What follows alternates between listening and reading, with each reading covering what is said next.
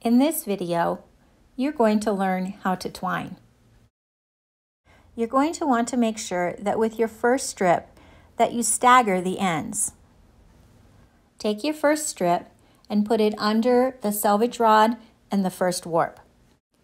I'm going to make my first twine. Because I'm moving to the left, the weft that is in my right hand is the one that's doing the work. It's going to go over the selvage rod and the first warp. Then that weft will go under the next warp, and I've completed my first twine stitch. I will always have a warp in between both wefts. Now I repeat.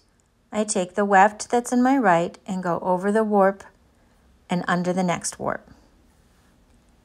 And I just continue going over the warp and then under the next warp.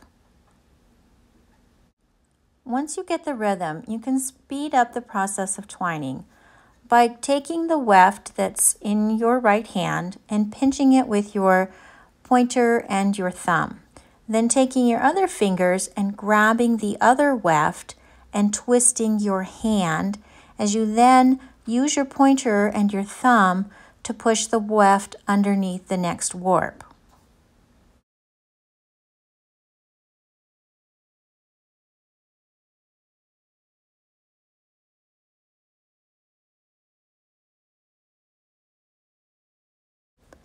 It's really important that your first row is pushed up snug against the pegs.